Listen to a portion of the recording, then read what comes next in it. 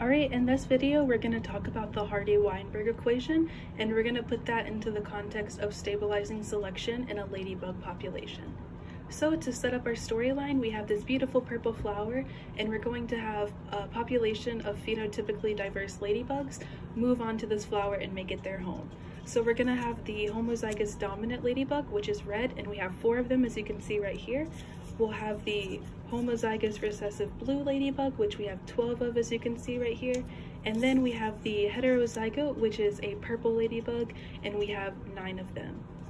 So the first thing you're going to want to do when you look at the Hardy-Weinberg equation is find out if it's consistent with the Hardy-Weinberg equilibrium. And as you can see here, and I did further calculations down here, you can see that the population is consistent with the Hardy-Weinberg equilibrium because the value we calculated here is less than the critical value that we found. So the next thing that you'd want to do with this is look at selection. And so I decided to focus on stabilizing selection, and I'll talk about that a little bit more in a minute. But basically the important thing with stabilizing selection is these green numbers specifically correlate to that kind of selection. So the first thing you would want to do is find your allele frequencies before selection as well as your genotypic frequencies. And you're going to use those numbers right here. And then you're going to want to go in and find the unadjusted survivor number, because you'll use that to calculate average fitness, which is the next thing you'll do.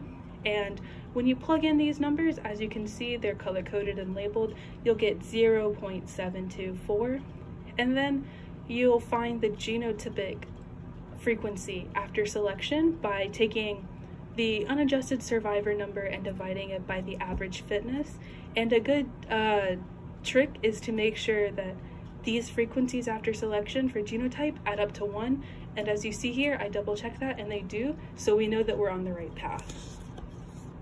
The next thing you're going to want to do is make sure you find your allele frequency after selection, and these should also add up to 1, and as you see right here, they do. So you might be wondering, why did we choose stabilizing selection? I chose stabilizing selection because, as you can see here, it favors the heterozygote. And in this situation, it makes sense to favor the heterozygote because it's purple and it would have a survival benefit to blending in with its environment, which would make it more likely to survive into adulthood and pass on its genes through reproduction. So this has been an overview of the Hardy-Weinberg equation and stabilizing selection.